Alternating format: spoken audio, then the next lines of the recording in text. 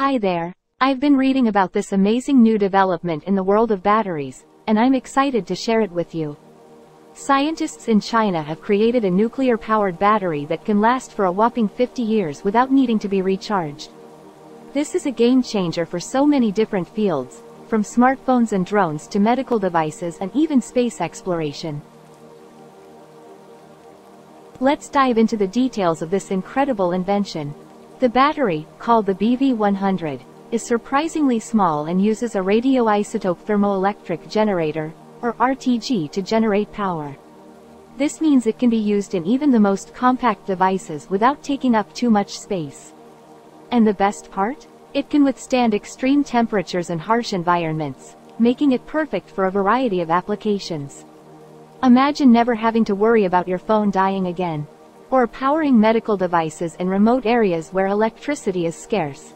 The possibilities are endless. Of course, with any new technology, there are also concerns to consider. Safety and recycling are important factors when it comes to nuclear materials, and these will need to be carefully addressed before the BV100 can be widely adopted. But overall, this is a truly groundbreaking development that has the potential to revolutionize the way we power our world.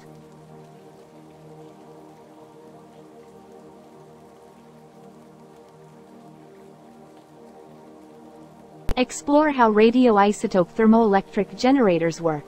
We now call this process of producing electricity the CBEC effect.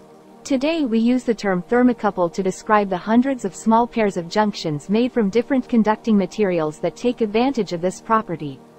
We now know that the greater the difference in temperature between the hot side and cold side, the greater amount of power that can be generated.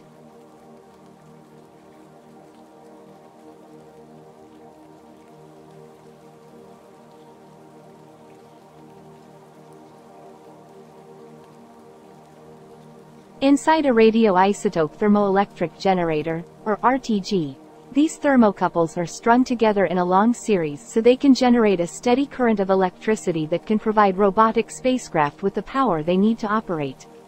Some of the specific materials used in RTGs are selected because they can conduct electricity as well as maintain a hot and a cold side. CBEC used copper and bismuth in his experiments. In the RTGs, the hot side is provided by the heat energy emitted from the natural radioactive decay, to undergo destructive dissolution of plutonium dioxide.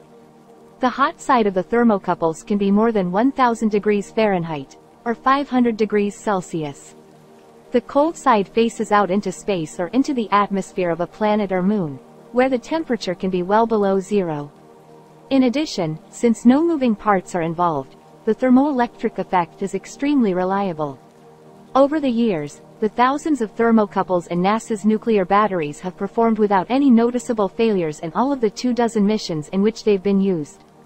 For example, NASA's 2 Voyager space probes, powered by RTGs, have been carrying on steadily since their launch back in 1977. The invisible process of energy transformation from heat to electricity, discovered by CBEC 2 centuries ago, continues to enable many of the most amazing NASA missions and discoveries, providing robotic spacecraft with the dependable power they need to explore some of the harshest, darkest, and dustiest places in the solar system.